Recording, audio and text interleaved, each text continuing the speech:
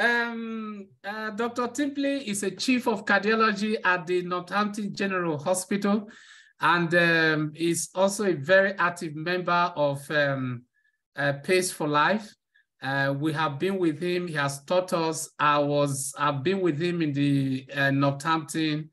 I've learned a lot of techniques from him, and he has also come to Nigeria to teach a lot of us so many techniques. We are really, really privileged to have him talk to us today on cardiac resynchronization therapy and the management of complications that may arise from any of such procedure. So we are grateful to have you, Dr. Jonathan Timperley, being with us today. It's a pleasure to have you, sir. Thank you very much. It's an absolute pleasure. It's been a pleasure being in Nigeria and also having Dr. Edafe come over to the UK. So just a little bit, this presentation will include, I will give you a warning, some military aircraft. I spent 20 years in the Royal Air Force, and I cannot have a presentation without some military aircraft. So please excuse me when they do appear.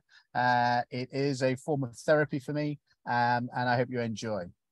Yes.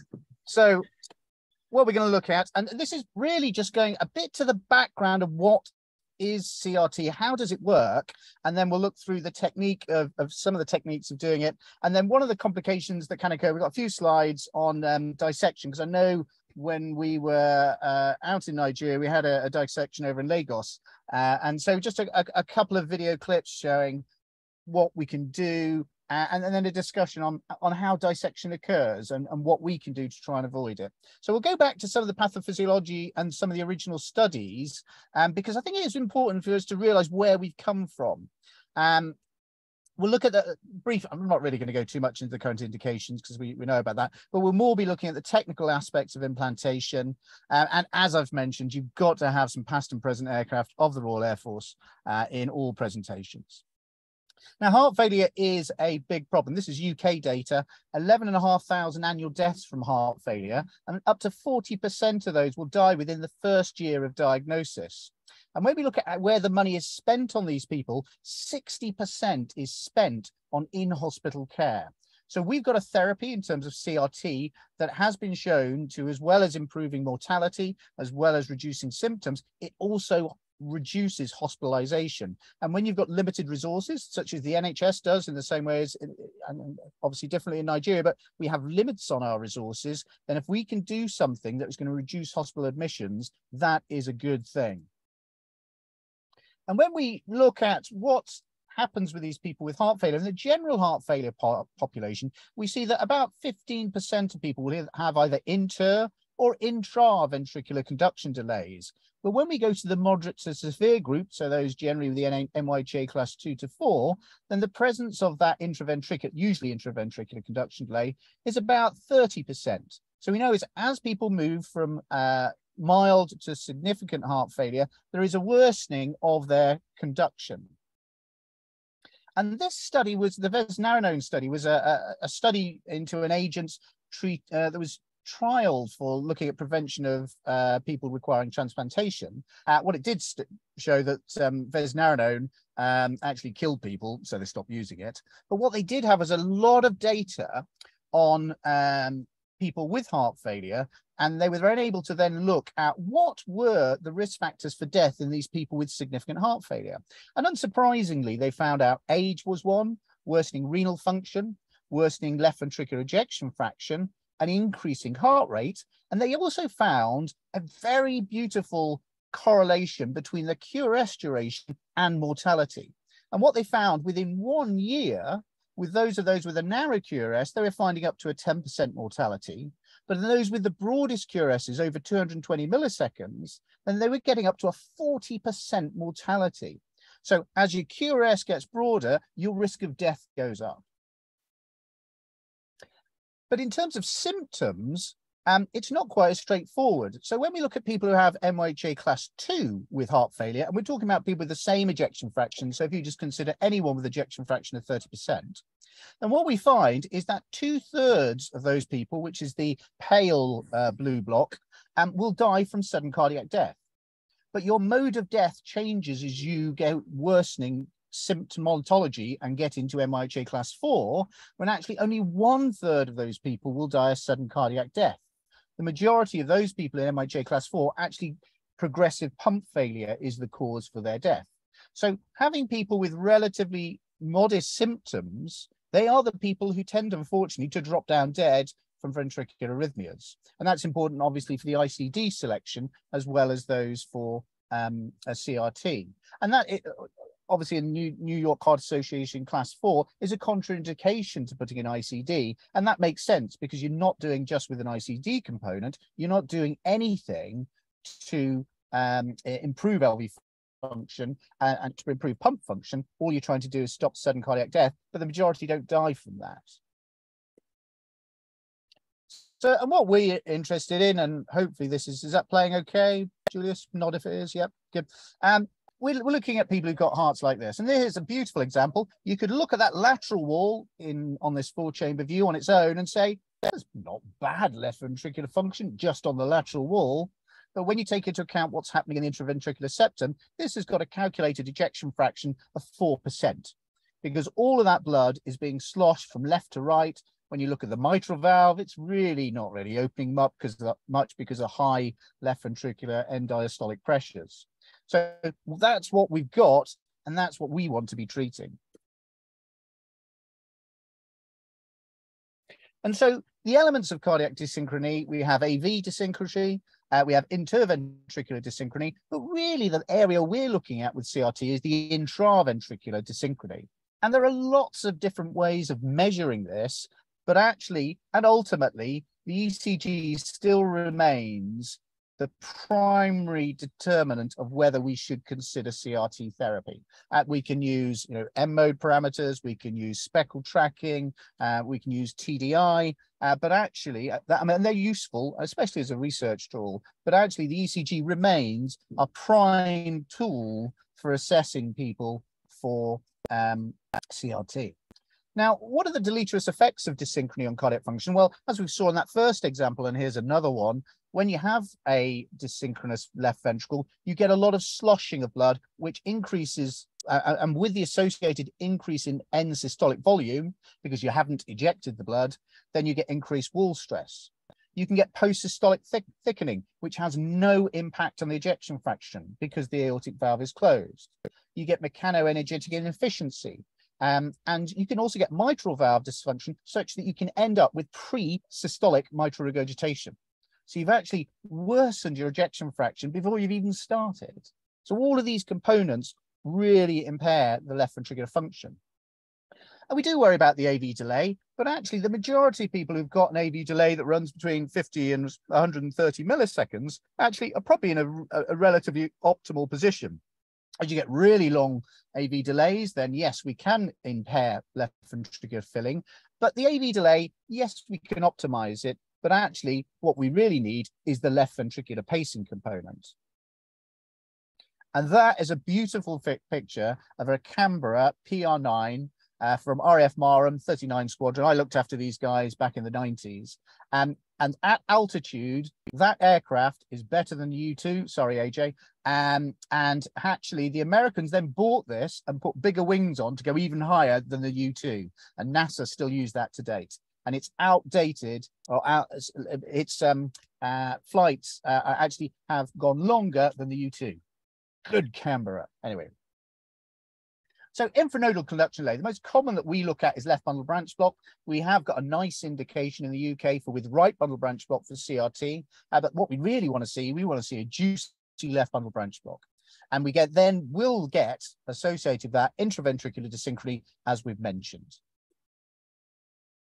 Now, we know that right ventricular pacing is bad, and the top one is looking at the David trial, and this was looking at in ICDs using either a DDDR or a VVI pacing. And what we found, surprising at the time, but now in retrospect it makes sense, was that with increased RV pacing associated with DDDR pacing, there was an increased episodes of death, first hospitalization for heart failure, and death of any cause. So RV pacing is bad. And we also know from most study where as you increase the RV pacing percentage between 0 and 40%, at which point it then becomes irrelevant, there's an increased risk of atrial fibrillation and heart failure. So if you've got someone you're pacing at 40%, you might as well pace 100% because it isn't going to make any further change in their risk of atrial fibrillation or heart failure. But if you go down from 40 to 30%, that significantly reduces their risk of AF and heart failure. So left ventricular pacing, this is what we're interested in. We want to get into that coronary sinus and then hopefully get somewhere into the left posterior wall to pace and improve function. And the acute effects of left ventricular and biventricular pacing are actually similar. So when we look at the delta change in aortic pulse pressure or the max left ventricular dP by dt, which is another measure of cardiac contractility, both of them similarly improved across any AV delay, the aortic pulse pressure or the max LV dP by dt. And that, as I say, left ventricular only or biventricular pacing, but RV pacing is significantly worse. What about the LV-RV offset? Well, most of the original studies use simultaneous stimulation. There are groups of people we're going to find who prefer left ventricular pre-excitation and others who prefer right ventricular. And there isn't an overall standard setting for everyone. So this is a suck it and see element, really. Hey, Dr. Timperley, question for you there. So there's been like a lot of the research I've read is that a narrow QRS is associated with better outcomes, and kind of what you've said here. So when you have LV first activation and you kind of have that isoelectric portion of that QRS where it doesn't look like you're actually activating something, but you probably are, you would count the QRS from the initial pulse, correct? Absolutely. Yeah, it's not from the, because you, exactly you said, you end up in the situation where you're going, oh, I haven't actually started my QRS. You have started your QRS. You may not see what you've, that. And that's what, when we look at these patients, we're actually measuring contractility instantaneously, especially when you're looking at dP by dt. We've shown that in multiple, both animal and human studies in the initial part, that there are groups of people within 3 beats, you will have an improvement, and it's not automatically associated with a change in the QRS. So we will end up with a group of people where we can improve their dP by dt, and it's not the same as reducing the QRS. Having said that, there is a degree of correlation, but it's not perfect. And so you end up having to take it individually. Now, we can't invasively measure dP by dt. Doing it by echo is not great. And the ECG is a good initial assessment. Does that make sense, AJ? Yeah, that's perfect. Thank you. Yeah, I've always kind of wondered that because I think people will cheat and say, oh, you know, our QRS starts here. Like, yeah, well, the first pace is actually the induction. Absolutely. Thank you for that. Because you've got, you know that you've got, you have paced the left, you know you've paced the heart. The fact that you cannot see that initial phase is irrelevant. Very good question, AJ. JT, yeah. Really quickly. So on your ECG, so I'm assuming the best model for biventricular pacing on the 12-lead ECG, V1 and lead, V1 and lead 1. Normally you want, obviously, you want negative in lead 1, and you want like a right bundle, narrow complex right bundle in V1. Is that right? Well, what you get in V1 is a composite, isn't it, really? Yeah. So you've got your left bundle, which comes from an LV only pace, from RV only pacing. You get a dominant R with V1. You end up with a composite. I don't care what the shape is, because the shape was my question. Where you are pacing. Yeah, I'm not interested in the shape. So I am interested in the QRS duration, but not the shape. So if you've got a dominant R wave in V1, that is fine. What we're interested in is what the QRS duration across the board is. Brilliant. That was my question. Yeah. Excellent. Right. One thing that does really matter, and this has been perfectly demonstrated, is site matters. So this is looking at pulse pressure and again dP by dt, and there is a sweet spot perfectly in the middle. You want to be in the mid lateral position, and that's why often when I pace in the CRT and the technician say, okay, do you want to use 3 and 4? Well, actually, we know from all the studies originally that mid-lateral position is the important bit. So I will say, okay, yeah, we can use any of them, but if it's all things are equal, I want the one which is in that mid-lateral position. And we'll look at the examples on the venograms in a bit. So what are the effects of CRT, both chronically and acutely? Well, if we look at the dP by dt, we can see that within almost instantaneously, there can be this improvement in this on the left-hand slide, going from 500 to 800. And then there's still a further persistent improvement up until 3 months, and then it stabilizes. And if you turn off the pacing, there will be an immediate reduction in that dP by dt. Not quite down to baseline, but there will be. On the flip side, if you look at their end diastolic volumes, then there is a gradual reduction.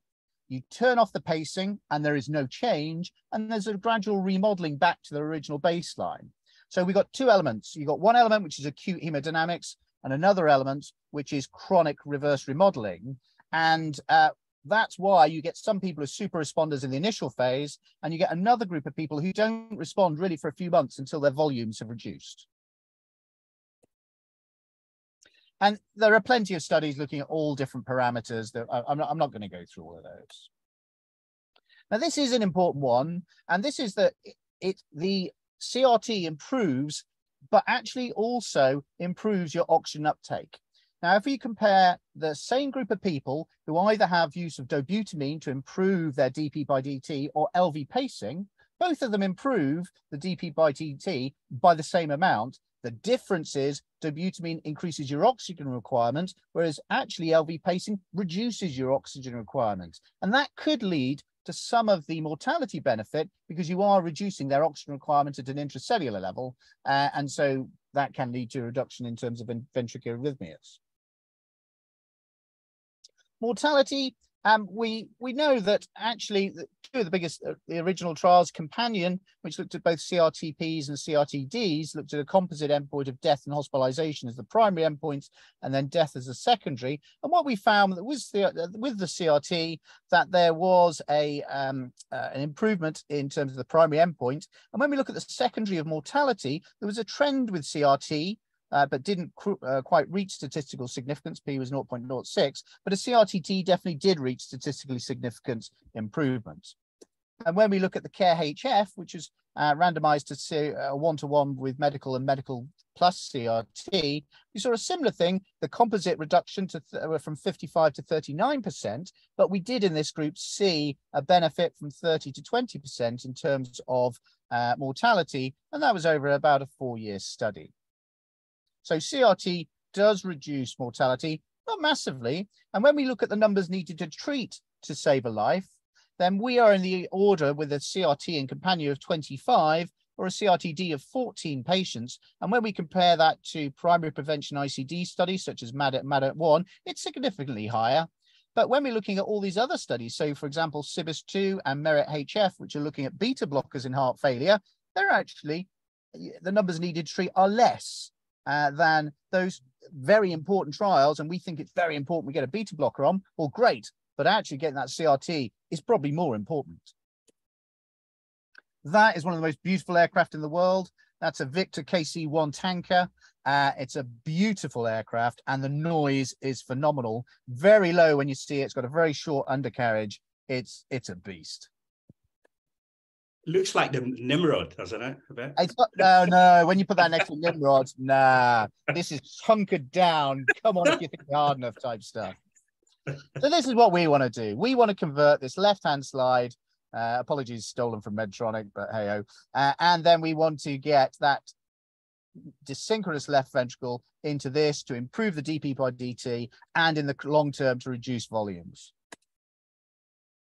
I'm not going to mention that one actually because it's not valid anymore. Narrow QRS, the studies show it doesn't work. Don't do it. And that is a beautiful photo. I took this. This is the Princess Mary's Hospital in Akrotiri in Cyprus. This was during the Second Gulf War. This was a guy's final trip in an F3 tornado, and we did some close formation. I can nearly see the camera make on his camera over there. So this is what we really want to see. This is give me a CRT. We've got a broad left bundle, nearly 200 milliseconds. We've got a first degree heart block, PR is about 240 milliseconds. It says, give me a left ventricular lead. So what do? And these are from my time in Oxford. So we're going to make our pocket right down to the prepectoral fascia, get under that prepectoral fascia, because that gives you the tightest pocket afterwards. And then we're going to do, as we saw as with Dr. Edafe, use an extrathoracic subclavian puncture. It is, you could say it's an axillary vein. It's actually technically, depending where you are on the rib space, it's probably a subclavian, but you're in the vein before the subclavius muscle. Catheter-wise, there's multiple different ones. I tend to prefer, as my first shot, this extended hook shape. This is actually a St. Jude one, but I generally use the Boston one. The deflectable catheter from Medtronic is quite useful, but it's expensive for what it is. You don't need it. And generally, we can get away with an extended hook. I use that 99% of cases. Sometimes more of a simple hook. So if you get rid of the black bit there, just that sort of shape will do for small hearts. So here we got someone, we got the RV lead in, we're in LAO looking, and we get a venogram, and we can see we've got in with our balloon, and we've got this nice posterolateral branch. There's more of an anterior one, and we've got a middle vein down here as well. And here in REO, we can actually now see there's quite a tortuosity on here going into this branch. And I think if we go to the end, we will see now this middle vein actually now comes round underneath and actually marries up with the tributaries over here into the anterior and that lateral vein. And what we did, we actually tried to get in here, and we were able to get a inner 90 catheter to get into here. We could get down here. Unfortunately, Mr. Phrenic nerve lived all the way along there, and we were unable to paste that. So we actually ended up going down underneath to the bottom, and actually we got a good separation. And if we can see here in the LAO view, we want to be in that mid position. It's a little bit on the low side, but that's not bad. And we got a lot of separation over here. So we wanted to be in the mid third, which we're just about there. And we want to be in that lateral position over here. So it's not a bad position considering what we had to play with. Unfortunately, CS dissections occur. So here we have one. So we've now got this large dissection. It's compressing the coronary sinus up here, and this was caused by a JR4 catheter. Using a JR4, I love JR4 catheter; it's my favorite weapon. But it is a rigid tip. You have to be careful with it. When you're advancing it, you generally want to have your 3/5 guide wire or a smaller guide wire on it. But if you do get a dissection, generally you can just sit and wait it out, sit on your hands, listen to music, and then things can settle. But in this case, it didn't. And we really wanted to see what was going on. It's compressing this. We didn't really just wanted to abandon things there. So in this case, what we did, we then wired up into the true lumen of the main coronary sinus. We then put a balloon up and dragged it back all the way across to reoppose that dissection flap. And already we can see we've got a little bit of blood in there. And we were able then to actually see we've now got some flow into this vessel.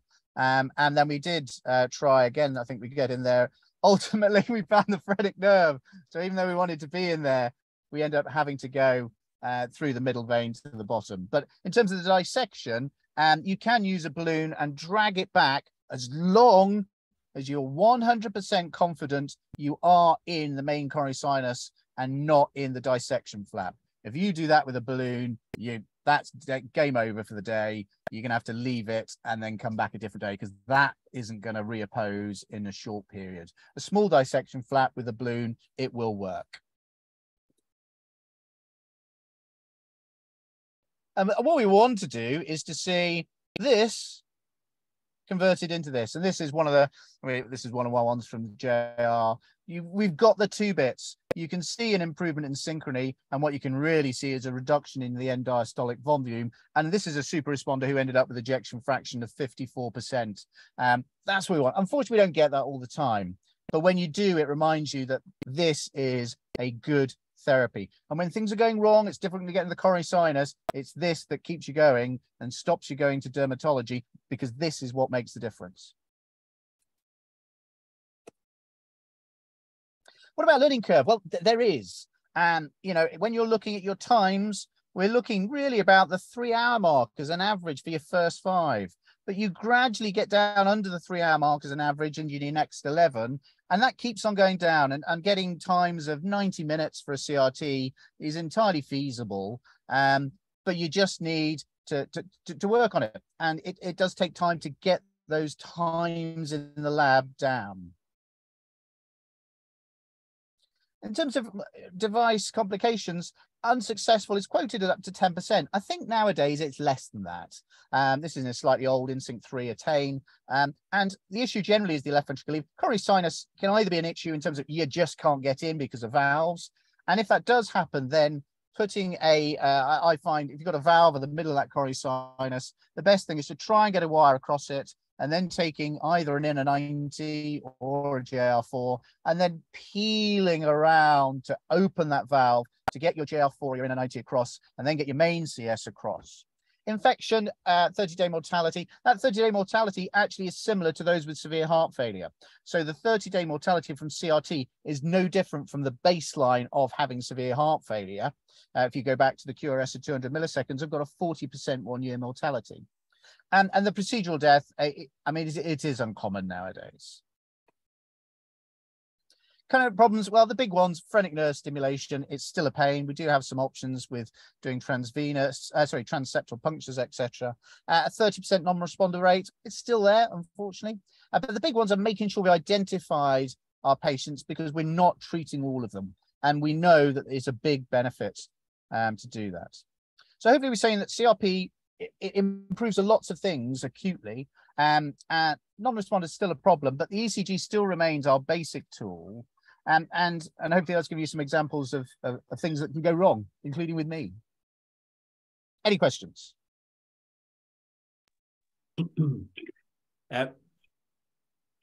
So I was going to ask a quick question, JT. Yeah. So the non-responders that you were referring to, do you think such group of patients could benefit from left bundle pacing, or is there a case to be made for? You're asking the wrong person there. You know, I'm not a big fan. I'm still not convinced of that yet. Right. It's getting there. The one thing I do know, I think LV only pacing is and we've demonstrated acutely that LV only pacing in some people significantly improves DPBIT compared to BIV pacing. So I personally would go for have a trial of LV only pacing if you've got that option, and you haven't got any concerns of LV only pacing in terms of underlying complete heart block, for example, and stuff like that. So that would be my preferred option. Optimizing, you know, the echo, the multi-center trials looking at echo optimization showed it don't work. So you can do it, and I'm sure on an individual case basis there are people who do it, but as a group it doesn't work. Thank you. AJ? Yeah, no, that's a really good presentation. I appreciate it. So I want to get your opinion. You kind of talked about CS access, but would you mind just talking about your process in general? You referenced using an extended hook, using a JR4, but yeah, just so people can understand your toolkit. Let me just go. I have a very small toolkit. And as I say, I'm just going backwards to go to the pictures, but generally an extended hook shape, a large hook with 2 curves, is because the majority of the coronary sinus will not be linearly related to going across, they will be pointing up.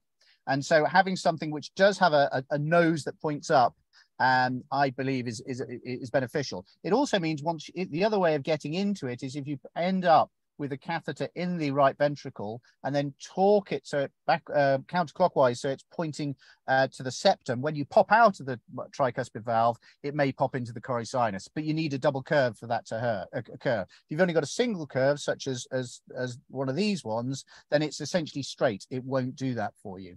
And the JR4, I use that. I put I literally do a minute with the extended hook on its own and a wire and a bit of puff contrast. If it doesn't go in immediately, then I'm going straight for the JR4. I take the CS catheter, I will stick that in the middle of the right atrium and then use the JR4 to hunt around for the coronary sinus, and sometimes it's not where you think it's going to be. You can sit there hunting in a region going, I'm sure it's going to be up here, I'm sure it's right here, and you end up with a coronary sinus right on the floor of the right atrium, and it happens. So if you're banging along and you're sure you look in the right place, you probably aren't, because if you were in the right place, you'd have found it. So it's at that point, just reevaluate and go, okay, I'm going to look somewhere else where it may not be expected, either really high or really low, and they do happen. Fantastic. And then for wires, you referenced wire. Do you have a wire preference? Yep. If you had, well, I'm old-fashioned, so I stick with a 3/5 steel guide wire to get into the CS. It's not going to do any damage as long as you've got a curve on it.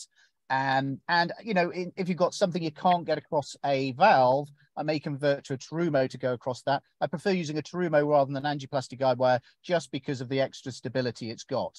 But 99% of the time, you can still do it with a 3/5 guide wire, because it's about getting your, once you've got the wire across, it's getting that nose of an angled catheter to peel that valve. That sort of, if you imagine a half moon, it's peeling that valve open such that you can then get your catheter in. All right. Brilliant. We've got a question here, JT, from the chat group. It says, Sir, please, what are the issues with right ventricular pacing? And if the 30-day mortality for severe heart failure is the same as those with CRT, any need for CRT, or is it a few percentage of patients? Yeah, I mean, the CRT mortality is the mortality in patients who had a CRT, whether they got it successfully or not, was actually similar to the baseline underlying risk of death. So if you have someone who's got a QRS duration of 220 milliseconds, you're looking at a 40% mortality in 12 months. Okay. Worst case scenario. So if you then take that, divide that by 12, that gives you a 1 month mortality of up to 2.5%, 3%. And these studies in CRT had to report the deaths within 30 days of the implants. So was that the cause of death? Probably not, but they have to report it as such. And we have to accept that CRT, that death occurred within 30 days of a CRT. Would that death have occurred anyway? Probably would. Okay, I think you've answered follow up to that. Yeah. Yeah, the RV pacing, I think I was asking about that as well. I think you kind of touched on it, but if you want to kind of read. Yeah, so RV apical pacing is bad. You know, if we're looking at His bundle pacing, etc., you can try His bundle pacing. You can perforate and tamponade the Medtronic catheter for doing it. They got up to a 10% tamponade rate when they're using their 4 French catheter for that. So you've just got to be careful with new technologies and making sure, even though something may not be perfect, something you're trying to see if better may not actually give you what you want. You know, our death rate from RV pacing is nigh on 0, but chronic RV apical pacing may lead to, in a small group of people, to worsening heart failure and atrial fibrillation. So yeah, we should be avoiding RV pacing, but at the moment we don't have a true perfect technology that will give us a much better procedure without new complications, because we don't tamponade in RV pacing really. If you do it gently, it doesn't happen. But if you're going to go His pacing, then you can do. I think that's an important distinction too, is that RV pacing is better than no pacing if the patient is dependent on a device, but it still can lead to exacerbating heart failure. So if that's your only solution, then use the solution you have. But if you do have, you know, LV delivery options. Absolutely. And I think that comes into making a decision. And we're not really touched on this because it wasn't in this talk, but, you know, looking at LV prophylactic pacing for people with a degree of impairment who then need 100% pacing. So if you have got someone who's got an ejection fraction of 40%, they're going to complete heart block and they need RV pacing, it's going to make things worse, give them the LV lead. But that's a different talk. Yeah. Quick scenario that I've obviously come across in clinic. So there was a patient who had a profound AV block, wasn't pacing, it was a pacing, but the AV conduction was about 320 milliseconds. It was V-sense. So they've been like that for a while, and then they started getting a little bit symptomatic with breathlessness and things. So so I was arguing that basically this patient needs RV pacing, essentially, just to narrow the AV delay, you know, A pace, V pacing. I mean, there are groups of people where that AV as we showed on that chart, you know, you've got to get a really long AV delay to truly get into the area where you're causing true hemodynamic compromise. So that's not to say that some people aren't sensitive, and that you know, that just goes down to having to look at those on a case-by-case basis, really. And they may feel better. You know, there are people who you can change an AV delay, turn around and go, "What have you done? Because I feel better." And you're going, "I've only changed it by 40 milliseconds," and then suddenly you're feeling better, and you can tell me that. I mean, that's, you know, there are people like that. So in that scenario, if the patient has got LV dysfunction, or would you consider pacing their RV if they've only got good LV function, or would you no, have not if you've got, no, I wouldn't do that. So if you've got someone who's got ejection fraction of 50%, I'm not putting an LV lead in. Okay. No, I meant for the RV pacing, you know, this is RV, we're talking about RV apical pacing, and for somebody who, LV, so if they've got like a poor LV function, would you consider shortening the AV delay and just pacing their RV, whereas previously they were not RV pacing? Would you well, I'd much rather to help their symptoms? I'd much rather put the LV lead in.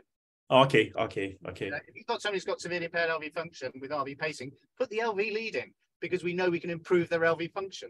You can take someone who's got an ejection fraction of 40%, drops down to 20% with RV pacing, and then you can improve that up to 40%. They're never even into an ICD category.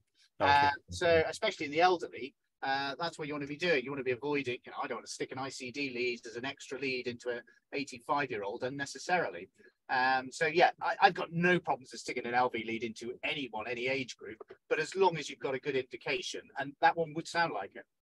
Yeah, okay, brilliant. I think this is a question that we've discussed before, JT, is that, you know, is it the long AV delay with no pacing or a short AV delay with some pacing? And I think you've kind of said avoid RV pacing if possible, if I remember correct, because there's kind of a debate on that. Yeah, I mean, and that's because that percentage makes a difference if it's under 40%.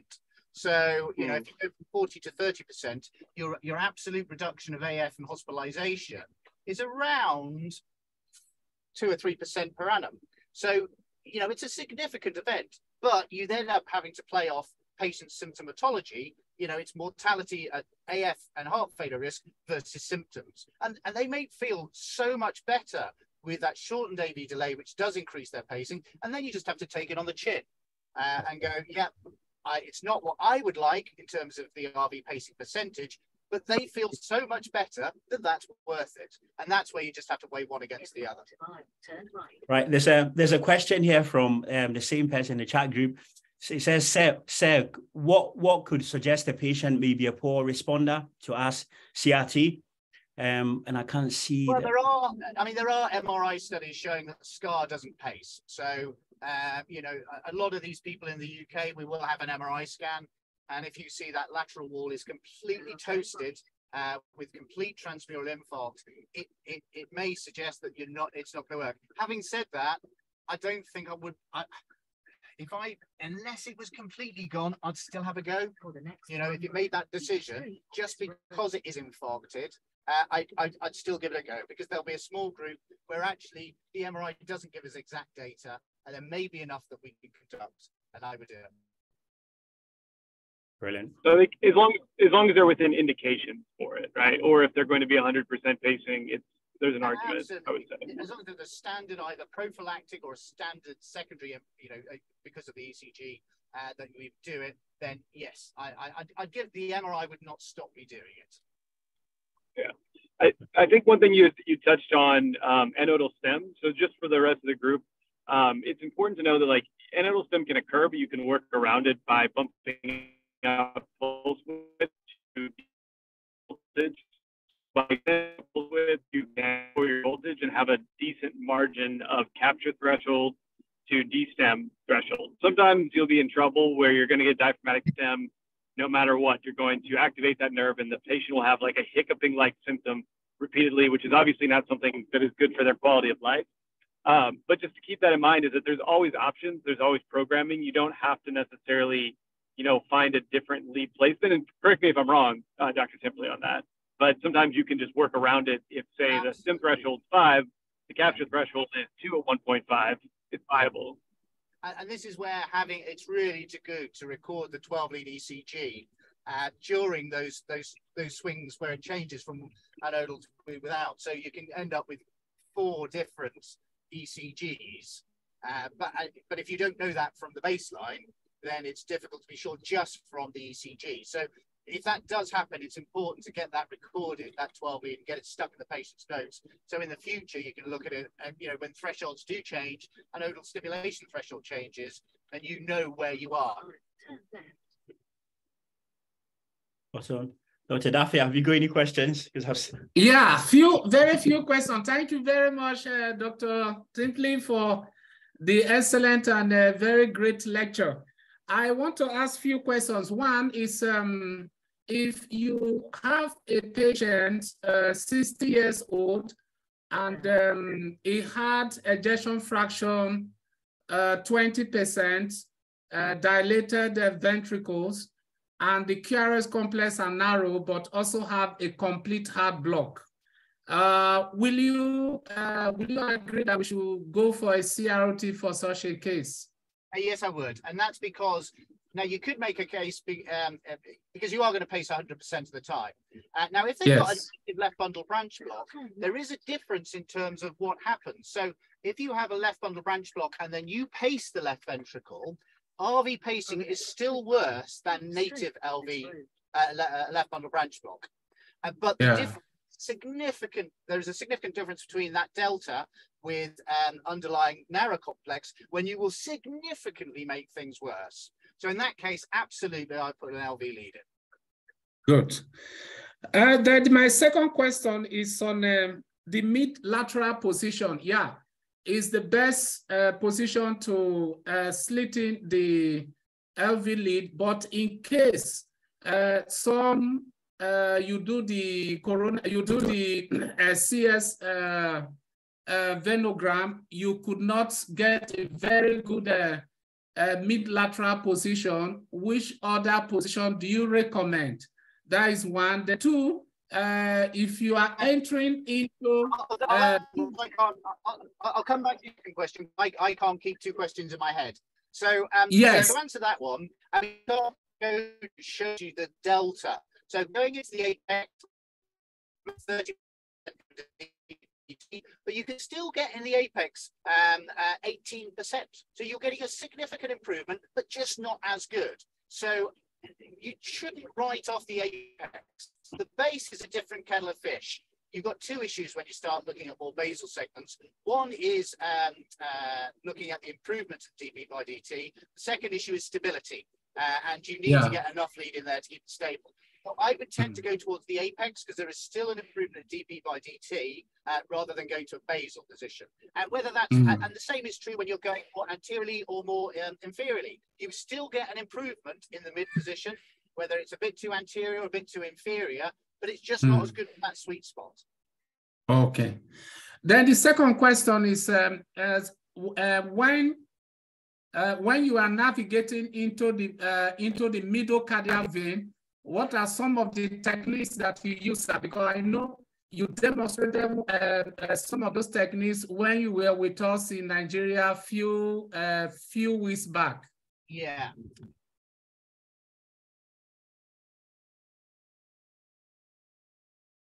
Did you get the question, sir? Making a venogram, you need to be making.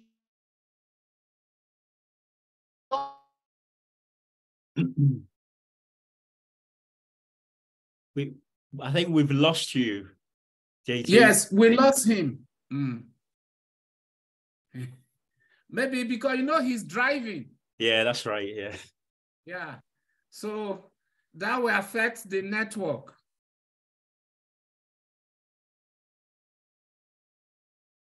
Then while we are waiting for him, AJ and Julius, there is a way you do the setting of,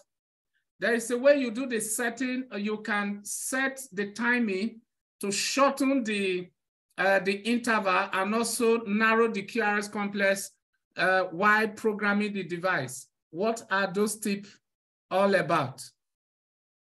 I know you did it for the cobalt. AJ also did it for some of the Abbott implant devices we did. Jules, I can take the first part if you want. Yeah, sure, go for it. Yeah, so you're looking at a number of when you're trying to optimize LV pacing. So one of the things you're looking at is your LV-RV offset timing, which is what Dr. Timperley briefly spoke on, as saying, are we doing simultaneous pacing or are we doing some LV activation early? You rarely will have RV first pacing. You may have it in some patients with like a right bundle branch block, but typically that's not a strong indication for a CRT to begin with, so you're unlikely to even have that. So your LV-RV offset is one of the things you're looking to optimize. You're looking to optimize your site of pacing as well, so your site of activation. There's opportunities to multi-point pace, which if you look at those leads, the new modern quadrupolar leads, you have 4 electrodes to choose from, and you could choose to pace from usually the site of latest activation.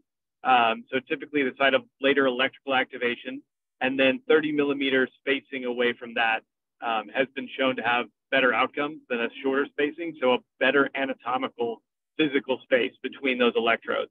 So typically you'll find the site that is activated later in the electrical chain, which means there's more electrical desynchrony. Pace from there, and then you'll have your, if you do it, multi-point pacing at a 30 millimeter or greater spacing to activate there. So LV-RV offset, site of latest activation, site of multi-point pacing, so separation, and then finally your AV delay.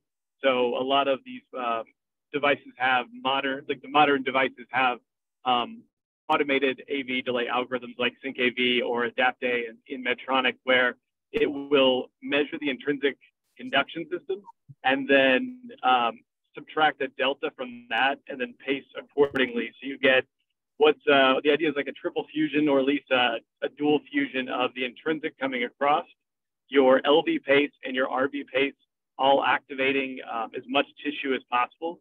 And that can result in the narrowest QRS. There isn't a study, I believe, that has direct data on that, but Trucco et al., I can find the study data for you, has come up with basically narrow QRS or fusion optimized intervals are associated with better outcomes. So a algorithm focused on narrowing a QRS would have a better outcome overall, is the idea through the trans property. Sorry, Jules, go on. Yes, I kind of ran over you. Sorry. No, I think you've answered everything. I mean, the only difference between Medtronic and your one, Medtronic have got the algorithm called adaptive by V, LV, and it gives an option for good AV. Anyone who's got good AV conduction, you can certainly go with adaptive by V, LV. The LV works. I mean, there's been studies that have shown by Medtronic that shows that LV pacing only is good for the patient on 2 counts. The first one, it gives battery longevity because you only pacing the LV. And the other one, obviously, that there's good outcome, CRT responder from that. So I know other people argue against that, like they prefer the by V pacing only. And there's an algorithm that uses that only it uses to pace the LV, that it works out like 70% of the AV conduction, the normal physiologic AV conduction. So it paces the LV 70% of that timing interval. So it pre-paces the LV, so, like calculating that the right ventricular bundle will electrify the right bundle will electrify the right ventricle roughly about the same time. So it paces around about 70% of the timing of the LV, of the AV delay, and it paces LV only, uses so it is by V, but one half is natural conduction. The other one obviously is LV pacing. So the algorithm to think about, but hang on, it's so I've got JT on the phone, who's going to so he heard everything we said, but I'm just going to hold the phone so he can answer the latter part of your question. Beautiful.